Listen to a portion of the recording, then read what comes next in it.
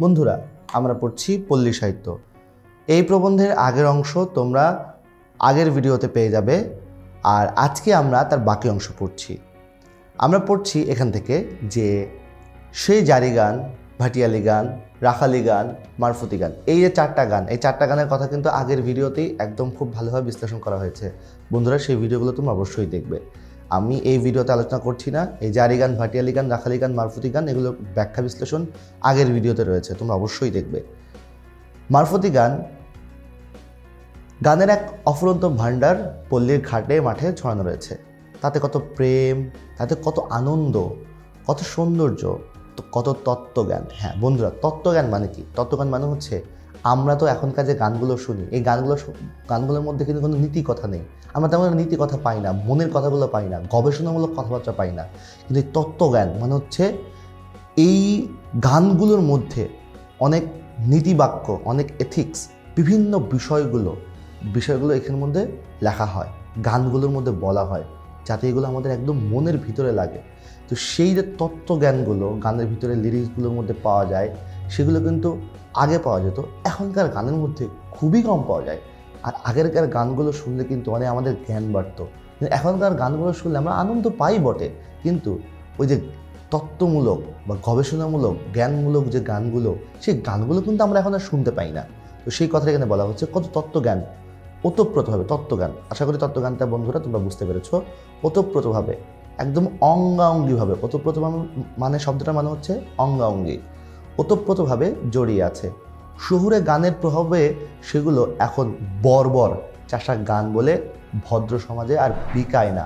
বন্ধুরা, এই বিকায় না শব্দটা মানে হচ্ছে গুরুত্ব পায় না।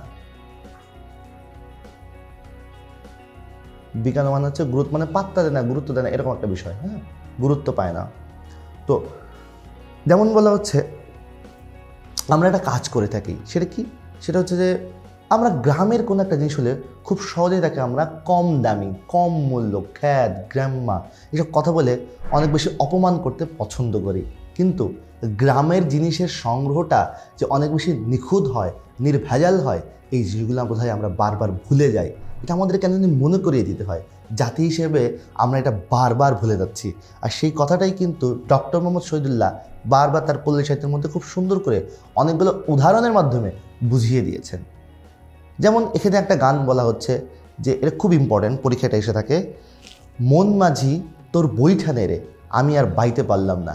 এই যে গানটা, এই গানটার অর্থটা কি একটু বন্ধুরা খেয়াল করে দেখো। গানটা মানে হচ্ছে মন মাঝি, মানে হচ্ছে মাঝি হচ্ছে আমি, আর মন হচ্ছে আমার মন। তাহলে আমার মনকে চালাইকে আমি, যেমন নৌকা চালাইকে মাঝি, তাহলে মনের মাঝিকে, যার যার যার মন তার সে মাঝি। আমার মনের মাঝি আমি, তোমার মনের মাঝি তুমি, সবার মনের মাঝি সে। তো এখন এই কথাটাই বলা হচ্ছে যে মন মাঝি তোর বইঠানে রে, মানে হচ্ছে মাঝে মাঝে এরকম থাকে না যে মন যা বলে সেরকম চলা যায় না, হয় না। তো মন মনের মতো চলতে থাকে, আর আমি এক ধরনের চলতে থাকি। মন এক জায়গায় আছে, আমি এক জায়গায় আছি। তো এই জন্য বলছে যে মন মাঝি আমি আর তোর সাথে পারছি না, তোর বইটাটা নে, আমি আর বাইতে পারলাম না, আমি আর আমার কন্ট্রোলে নেই, আমি আমার মনের মতো করে কোনো কিছু হচ্ছে না, আমি আমার একদম নিয়ন্ত্রণহীন হয়ে গিয়েছি। এই যে কথাটা, তার মানে এই লাইনটার মাধ্যমে নিজের একদম ভিতরকার কথাগুলো প্রকাশ করছে। কিন্তু আগের গানগুলোতে কি এরকম প্রকাশ করতো না? আগের গানগুলোতে করতো, এখনকার গানগুলোতে আর করে না। এই যে ব্যাপারগুলো, এই ব্যাপারগুলো এখন আর পাওয়া যায় না, কিন্তু আগের গানগুলোর মধ্যে আমরা পেতাম। কিন্তু আমরা কি করছি? আমরা আগের গানগুলোকে রীতিমতো ছুঁড়ে ফেলে দিচ্ছি। এই জিনিসটা আমাদের মধ্য থেকে বন্ধ করতে হবে। আমাদের মধ্য থেকে কেউ উঠে আসতে হবে যে এই গানগুলোকে আবার সবার সামনে তুলে ধরবে, সংরক্ষণ করবে, মূল্যায়ন করবে, তার জন্য একটা আর্কাইভ করবে। সেই মানুষগুলো, সেই সাহিত্যিকদের এখন অনেক বেশি প্রয়োজন। সেই কথাটাই ডক্টর মোহাম্মদ শহীদুল্লাহ বারবার বলার চেষ্টা করেছেন। তো উনি বলছেন যে এই গানটির সঙ্গে আপনার শহুরে গানের কোনো তুলনা হতে পারে? আসলেই তাই। শহরের গানের সাথে, নাগরিক সাহিত্যের সাথে এই গানগুলো একদমই যায় না। অর্থাৎ এই গানগুলোর আসন সবার উপরে, এটা মানতেই হবে। কিন্তু ধারাবাহিক রূপে সেগুলো সংগ্রহের জন্য কোনো চেষ্টা হচ্ছে কি? হ্যাঁ বন্ধুরা, খেয়াল করে দেখো, আমি প্রত্যেকটা ভিডিওর মধ্যে একটা কথা বলার চেষ্টা করছি যে খেয়াল করে দেখো যে প্রত্যেকটা ভিডিওর মধ্যে উনি প্রায় কী করছেন, একটা প্রশ্ন ছুড়ে দিচ্ছেন একটা প্রশ্নের উত্তর উনি দিচ্ছেন না, আর প্রত্যেকটা প্রশ্নের মাধ্যমে উনি বুঝিয়ে দিচ্ছেন আমাদের জাতিগতভাবে কতটা, এখনও পর্যন্ত জাতিগতভাবে আমাদের কতটা ল্যাকিংস রয়েছে এবং সেগুলোর জন্য আমাদের আরও কত সচেতন হতে হবে। এই কথাটা উনি বারবার আমাদেরকে এই বিভিন্ন প্রশ্নের মাধ্যমে মনে করিয়ে দিচ্ছেন। বন্ধুরা, আশা করি এই ভিডিওটা তোমরা বুঝতে পেরেছো। যদি তোমাদের ভালো লেগে থাকে তাহলে এখনই তোমার বন্ধুর কাছে শেয়ার করো আর লাইক করো। এই প্রবন্ধের বাকি অংশ তোমরা পরবর্তী ভিডিওতে পেয়ে যাবে। ততক্ষণ পর্যন্ত তোমরা আমাদের সাথেই থাকো। আজকে এই পর্যন্তই।